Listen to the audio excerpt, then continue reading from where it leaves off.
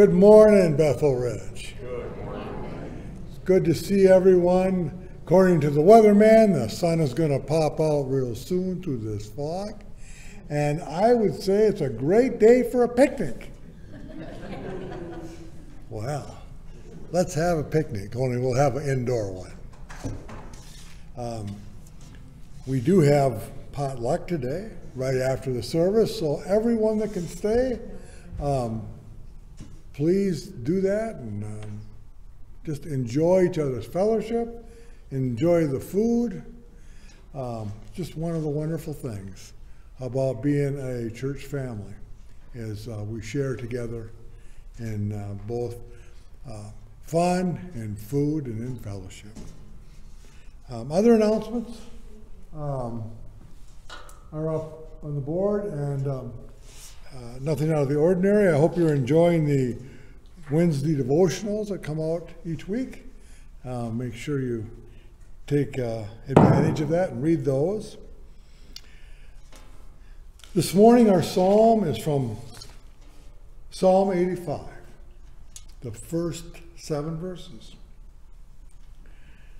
Lord, you were favorable to our land. You restored the fortunes of Jacob. You forgave the iniquity of your people. You covered all their sin. You withdrew all your wrath. You turned from your hot anger. Restore us again, O God, to our salvation, and put away your indignation toward us. Will you be angry with us forever? Will you prolong your anger to all generations? Will you not revive us again, that your people may rejoice in you? Show us your steadfast love, O Lord, and grant us your salvation. Dear Father, we come this morning knowing that you are a God of mercy, a God of grace, a God who doesn't give us what we deserve, but a God who gives us his love and his mercy in our Savior, Jesus Christ. We rejoice in that. We want to glorify you today, honor you with everything that we are doing here at Bethel Ridge today. So, Father, help us to focus on you, to praise you, and to worship you this morning. It's in Jesus' name we are able to ask this. Amen. Please stand, if you would, as our ability allows you, for our opening songs.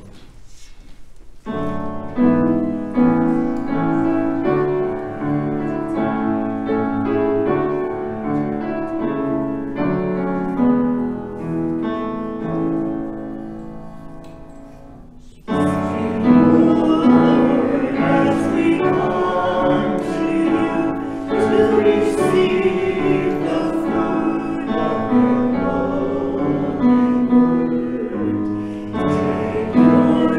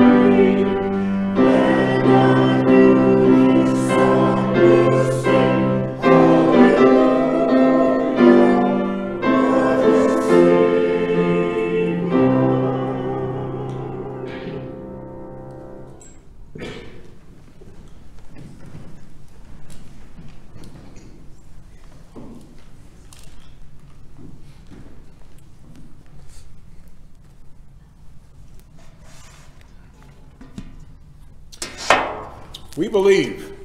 Every month we feature just one of the items from the Statement of Faith from our Constitution. This morning, we believe in the Holy Trinity. Now, the idea of Trinity is an absolute scandal among every group that says they're monotheistic, they believe in one God. Groups that claim to be Christian and are not, and groups that aren't Christian at all, Islam or even Judaism, but they all, it's a scandal. The word Trinity it's not found in the Bible. It's a word the church uses to describe what the Bible is teaching about God. It's humanly incomprehensible. There is one God. But that God, in some way we can't understand, has three persons, three roles, all of them perfectly equal. So that when the Bible talks about the will of God, it's talking about the will of God the Father. When the Bible talks about what God does on earth in creation, in redemption, in ruling, and all of those things, speaking of the Word, it's talking about the Son, Jesus. When the Bible talks about all those wonderful things that the God works in us, are a new birth and life and the gifts and the fruit of the Spirit, and well, you get the idea. All the things that God works in us, he does through the Holy Spirit. One God, three persons, three roles. We worship and pray to the Father. We do it in the name of his Son, inspired by the Holy Spirit. So that's the Trinity. And You know, you find it, the more you read, you get the idea of the Trinity in your head, and the more you read, particularly the New Testament, you see it everywhere. There was, when Jesus was baptized, the Father spoke from heaven, and of course Jesus was on earth, and he sent the Spirit. When Jesus talked about baptism, he says, you will baptize people in the name of the Father, and in the name of the Son, and in the name of the Holy Spirit.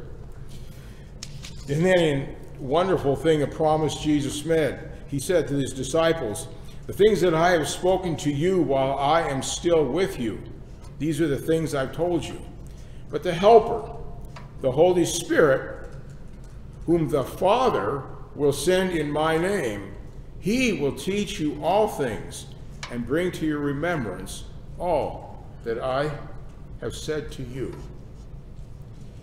Trinity, it is a very powerful idea.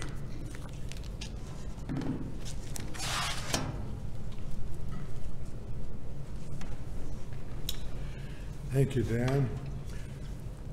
We're going to prayer time now, and I just want you to think a little bit about the one member of the Trinity when we pray, our Father. What a privilege that is to say, our Father. Think about what that denotes to you, the relationship that you have. Jesus told us to pray that way, our Father.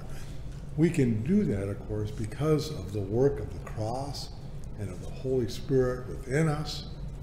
And we can commune with God and call him our Father and bring him our requests. What a privilege, how intimate that is. And we begin our prayer time with the Lord's Prayer as our Savior, Jesus, taught us. Our Father, who art in heaven, hallowed be thy name. Thy kingdom come, thy will be done, on earth as it is in heaven. Give us this day our daily bread, and forgive us our trespasses, as we forgive those who trespass against us. And lead us not into temptation, but deliver us from evil. For thine is the kingdom, and the power, and the glory, forever and ever. Amen. Father, we are so privileged to be able to address you as our Father. We thank you, we praise you, we come this morning to worship you. And there are so many things, Father, that are so difficult in this world today. War, it's been around ever since the beginning. Ever since,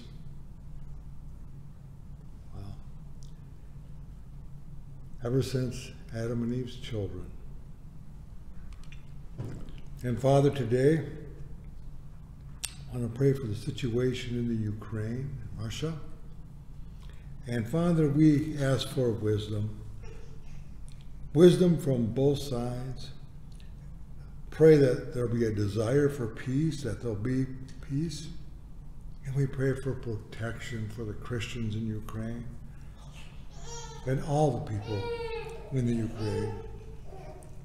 We pray for our nation and our role in these world events, and for wisdom for our president and our Congress.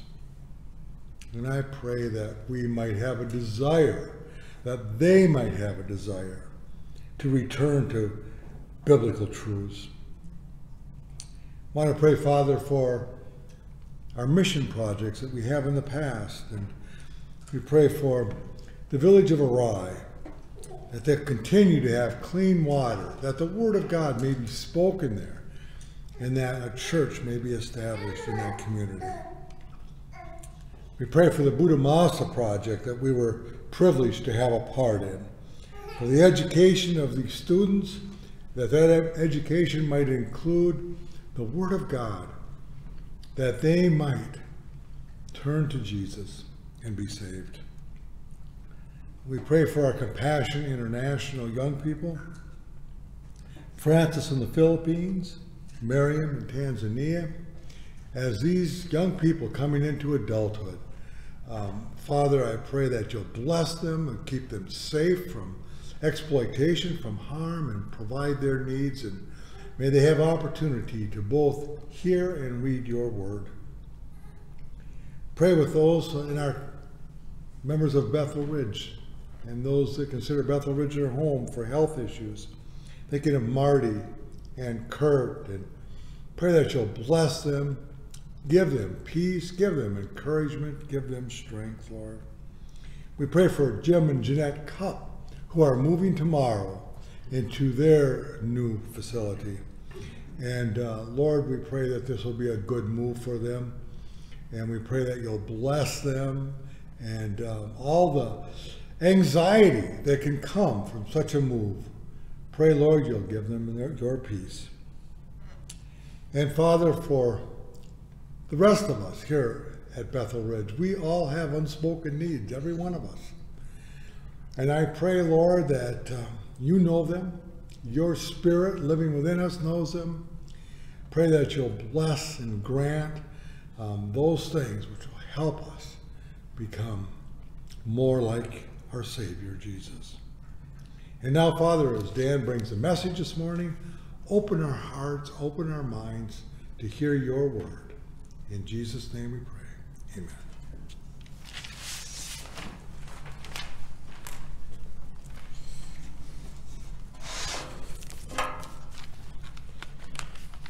Now, I just finished something that I did just purely for my own enjoyment.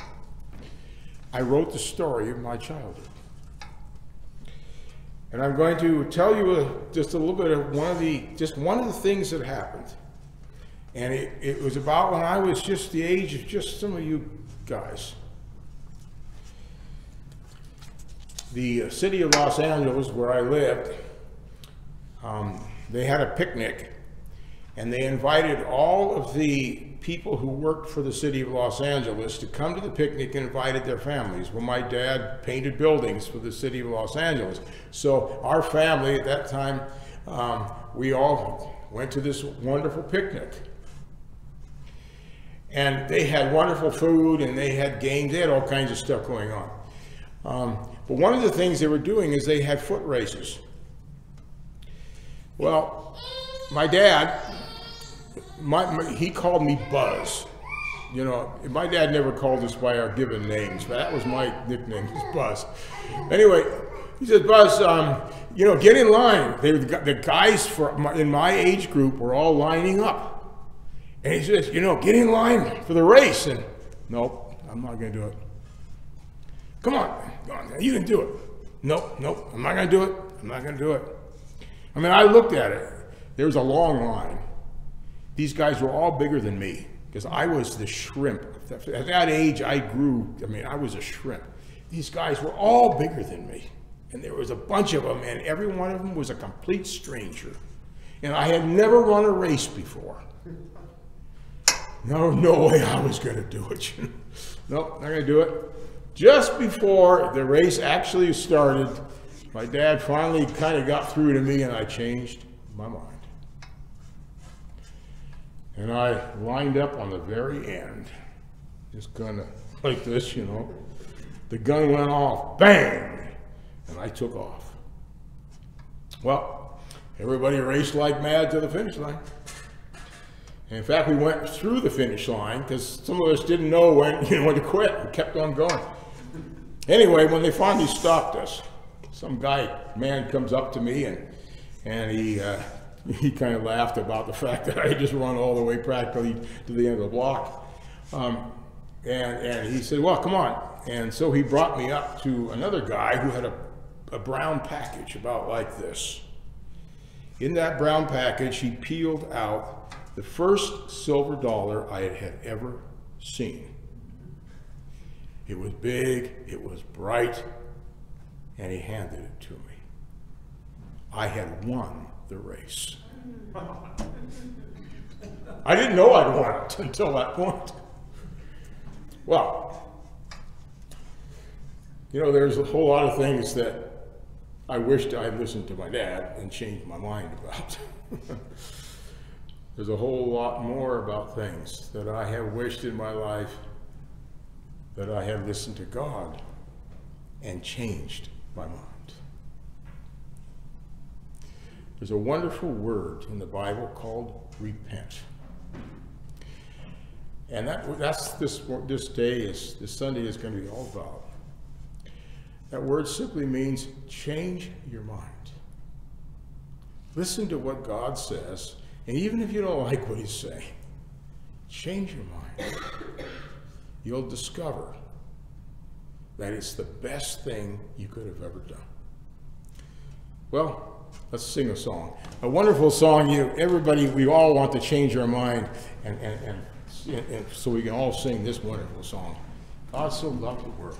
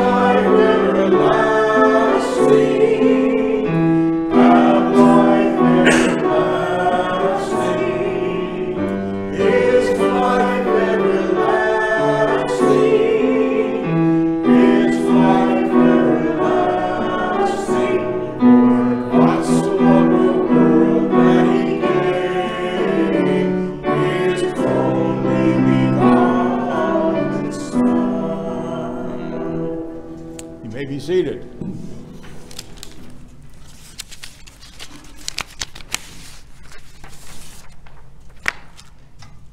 Well, let's just do a little fun thing this morning.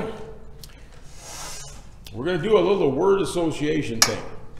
I'm going to say the word, and I want you to say what one word, not a phrase, not a sentence, not a paragraph, one word that you associate with this.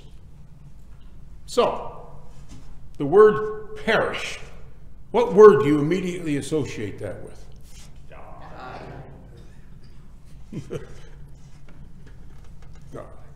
You know, it's the saddest word in the Bible. Because it's the one word that means hopeless. Final. It's over. Okay, how about the word repent? Change. Turn. I mean, there's a lot of words we could use for that word. We're going to look at that word this morning in two lights. Both of them are very important. The first light is God's commands. We look at it in light of God's commands. And the second, in the light of God's promises. We'll see if we have any changing of our minds we want to do. You know, repent or perish. That is about as, I don't know they always use this word, but the prophets of today, they are all using that. Isn't that right? When people talk about the pandemic, it's repent or perish. They talk about the climate change. If we don't repent, we will perish. And all the prophets of today are using this. Well, I'm not interested in that. I am interested in what Jesus said about it. Luke, the 13th chapter. I'm going to read two different places. Start out with the first 5 verses. There were some present at that very time, they were with Jesus, who told him about the Galileans. They came from northern Israel, where Jesus came from, whose blood Pilate, the Roman governor, had mingled with their temple sacrifices. Which, by the way, would not have been an unusual thing, because Pilate, Josephus, the Jewish historian, talks about some of the things Pilate did. That's the kind of thing he did. And Jesus answered them. They came to Jesus with this story, and it was a current event. It just happened. And they wanted to know what Jesus thought about it. And Jesus answered them, "Do you think that these Galileans were worse sinners than all the other Galileans because they suffered in this way? No. I tell you, unless you repent, you will all likewise perish." And he goes on to tell another one. "Or those 18 on whom the tower of Siloam fell and killed them. Do you think that they were worse offenders than all the others who lived in Jerusalem? No, I tell you, but unless you repent, you will all likewise perish." What was Jesus' point? Wasn't what they expected. Were these people who had these tragedies happen, were they worse people than you are? What Jesus is saying is that this world will perish one day in God's judgment on disobedience. It's going to happen. And the things that terrorize us are the tragedies of our lives. Ukraine, pandemic, climate change, whatever. They are red flags warning us that unless we, you and I, not just Vladimir Putin, unless you and I repent, we're going to perish with the world. It's going to happen.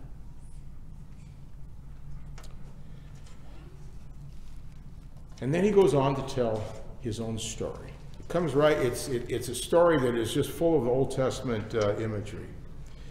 And he told this parable. A man had a fig tree planted in his vineyard, which was a very common thing to do.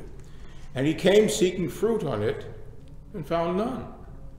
He said to the vine dresser, "Look, for 3 years now, I've come seeking fruit on this fig tree. I find none. Cut it down. Why should I use up the ground?" And he answered him, "Sir, let it alone this year also, until I dig around it and put on manure. Then, if it should bear fruit next year, well and good. But if not, you can cut it down." Jesus was really telling a story about his own nation, the vineyard that God had planted, and the tree that often they were planted often in the middle of a vineyard.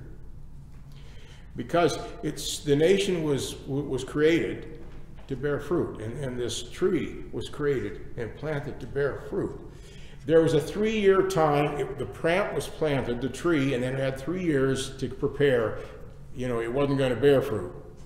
The 4th year, where they expected to start seeing fruit, that was holy to the Lord. You didn't touch it. And then after that, you were expecting you were going to benefit from this thing. You were going to pick the fruit. Well, of course, in this case, 3 years after all this, it hadn't happened. And the law of nature is, cut it down. It's hopeless. It's drawing nourishment, but it's not produced. It's not giving us anything. Cut it down, get rid of it, burn it up. And then you see the heart of God. I mean, does God really want to visit this world and so that we all perish? He said through Peter that God is not slow in keeping his promise. He's talking about the end and the judgment and all of that. He said, but he is patient. He doesn't want anyone to perish, but to come to the knowledge of the truth.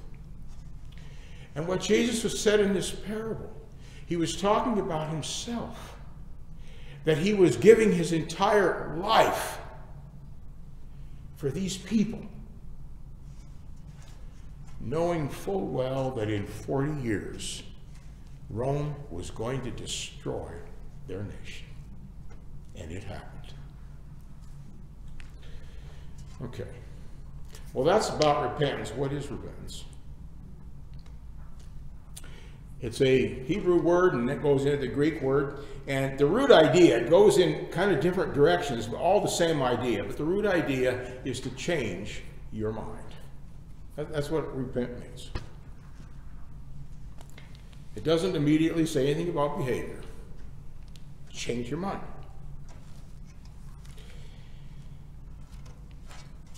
If we look at this through God's commandments, we call it his law, but I like the word commandments. We look at it in the light of God's commandments. Well, when I look in the mirror, as James says, I look in the mirror, God's commandments. What do I see? I see myself as God sees me, in the light of his commandments, his righteousness. As he said to one man who had come to him asking about salvation, they talked about the 10 Commandments. And Jesus said, do this, and you will live. All about behavior, right? Well, we got a problem. It's not enough to say that I'll do my best. I'm sincere. I try. Jesus said you must be perfect as your heavenly Father is perfect. That doesn't leave any wiggle room. And then he talks about all the commandments of God, and he reduces it to this. You will love the Lord your God with all of your heart, all of your mind, all of your soul, all of your strength. And you will love your neighbor as you love yourself. That's scary.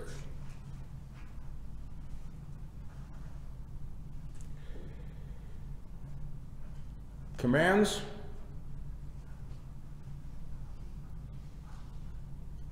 that we can't do.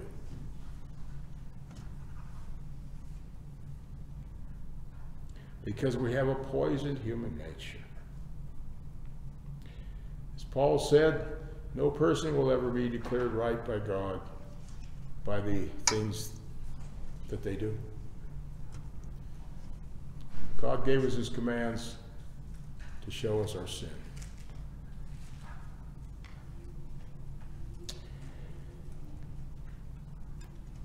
It's a pretty hopeless situation. You know, Paul thought that he could do it. I drive down this Central Avenue in Faribault, and you know the buildings, a lot of beautiful buildings. You drive in the alleys way behind the buildings. What do they look like?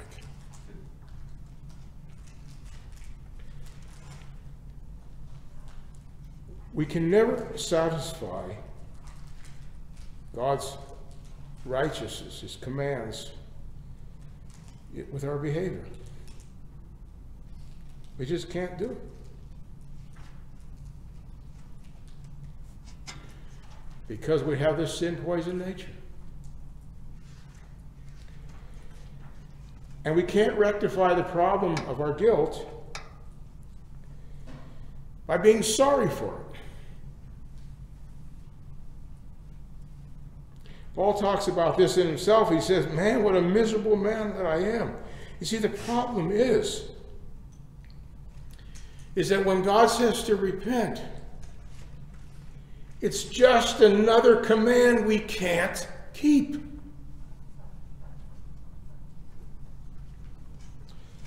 Looks like perish is all we've got left.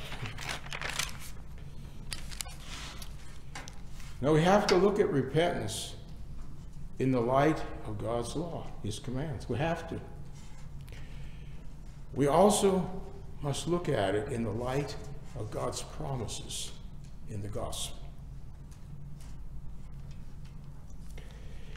Now, it's true. You know, I have to acknowledge the truth of what God's commands reveal, how God sees me.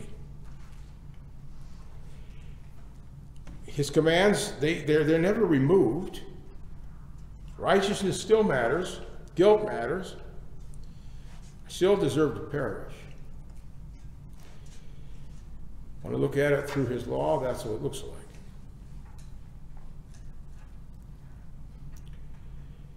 And then I look at it in the light of his promises in the gospel. Now get this. God so loved the world that he gave his only Son, that whoever cleans up his act and is really sorry, whoever believes in the Son will not perish.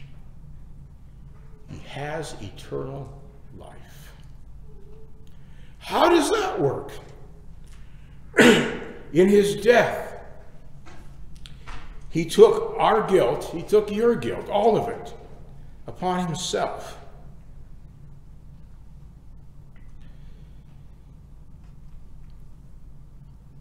And in doing so, he laid the basis for God's forgiveness. As the servant John said, who heard all of this, he said, "The blood of Jesus Christ cleanses us from all sin, if we confess our sin." Didn't say to change your life. It didn't do anything like that. If you confess your sin, he is faithful. He's just to forgive us our sin, cleanse us from all unrighteousness. And the second thing he did, Paul says this kind of blows your mind. To the person who puts their faith in Jesus, Paul says that person is credited with Jesus' righteousness. He's clothed in it. It's all he needs. So that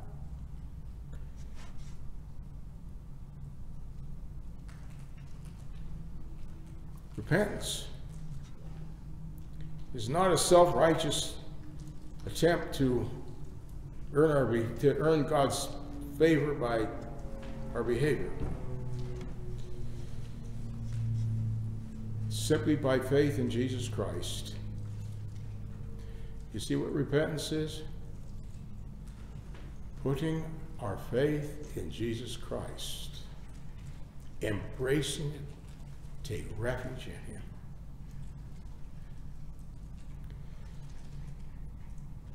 In his blood and his righteousness. That's it.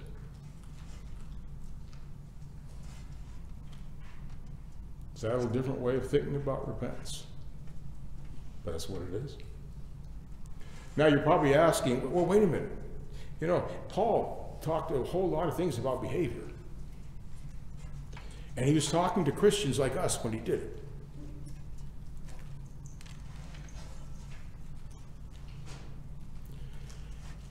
When we look at repentance in the light of God's promises in the gospel, his commands look very different. They aren't condemning us anymore. Jesus took all that. They begin to look like his promises. They really do. You know, Paul would say, don't lie anymore. That stinks. That's hell. That's perishing. You don't want to do that. The truth. That's life. He says, you know, don't steal anymore. But you know, give your work hard so you could give your money away. Generosity. That smells like heaven. That's our destiny. That's life. That's what's good. Our sin is forgiven. We are clothed in righteousness. We are no longer trying to earn these things by the things that we do.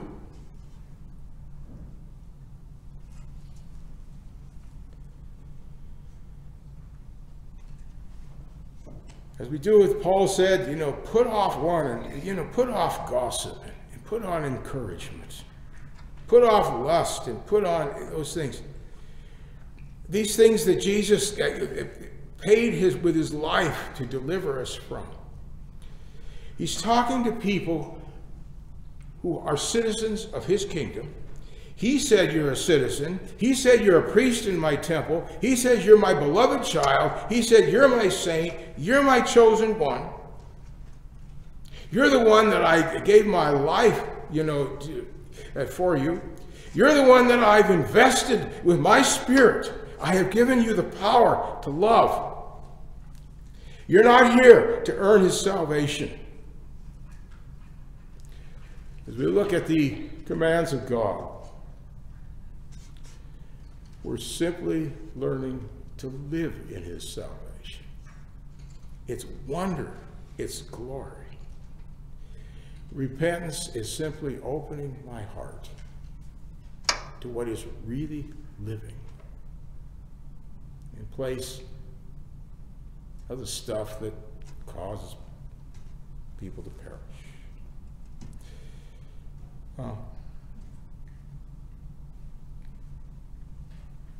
We're going to fail. All of us do. We still have that sin-poisoned nature. What do?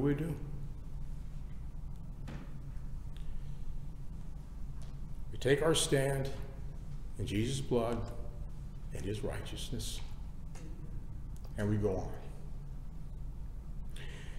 Well, my favorite word of association with repent is hope. It's full of hope. We've got to sing about that. Let's stand and sing. My hope is built on nothing less.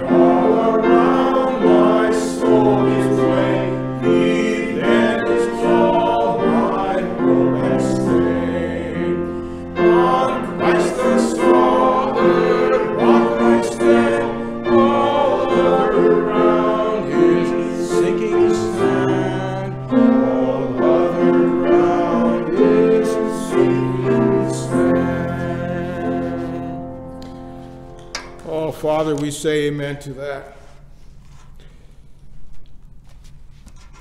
Father, it's your servant Peter who said that repentance is not our great achievement, that repentance itself is a gift of God's Spirit that opens our life to you. Oh, Father, thank you. Benediction from Peter. Simon Peter, a servant and apostle of Jesus Christ, to those who through the righteousness of our God and Savior Jesus Christ have received a faith as precious as ours. Grace and peace be yours in abundance through the knowledge of God and Jesus our Lord. And our doxology is the final verse of that wonderful hymn.